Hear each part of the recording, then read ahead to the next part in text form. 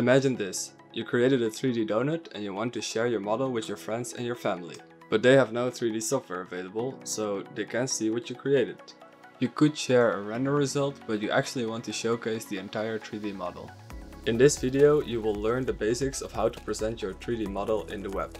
To implement this, we will use three.js, React 3 Fiber, React 3 Drei, and gltfjsx. If you created your own 3D model, then feel free to use that, but for demo purposes, I'll be using a model from the web. I'm using Polyhaven for this, which is a website for free high-quality assets like textures and 3D models. Let's select the kiwi and download it by changing the download type to GLTF and click download. Once you unzip the file, it will contain the following files, which are all required. Create a public folder in the root of your project and add the unzipped files there. In my case, I put them inside the kiwi folder. And by the way, I'm using the starting code that's available on my GitHub, which is shared in the description.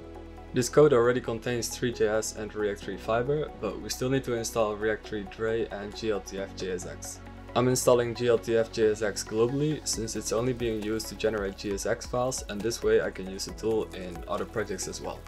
I will shortly describe how gltfjsx works, but if you want to get to know all of its possibilities, then I recommend you to visit their GitHub.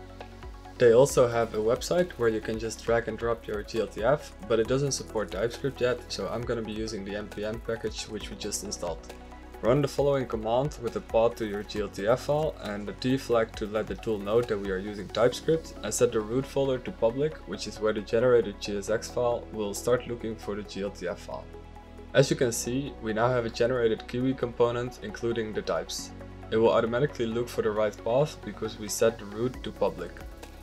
The component returns a group containing all the meshes of the GLTF file, which is only one in this case. The geometries and materials are also automatically attached. By default, it preloads the GLTF, which reduces the load time when the model is actually needed.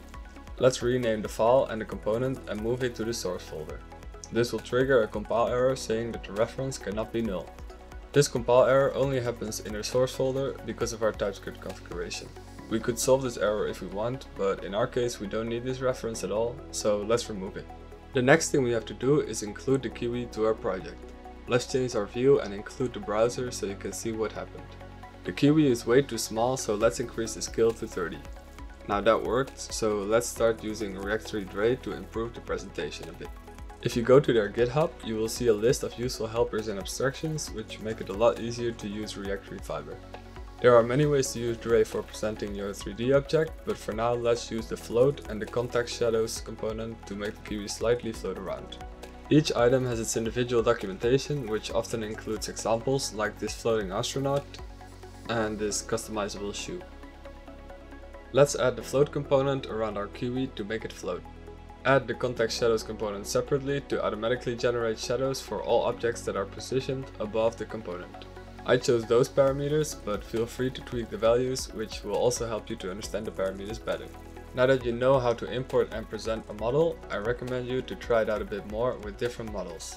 In my case, I added some more fruits to the scene and changed the background color. I would be happy to see your results, so if you have created something that you'd like to share, then please feel free to reach out to me. And that's all for now, so if you have any specific Drei components that you'd like to hear more about, then please let me know and I'll create a video about it.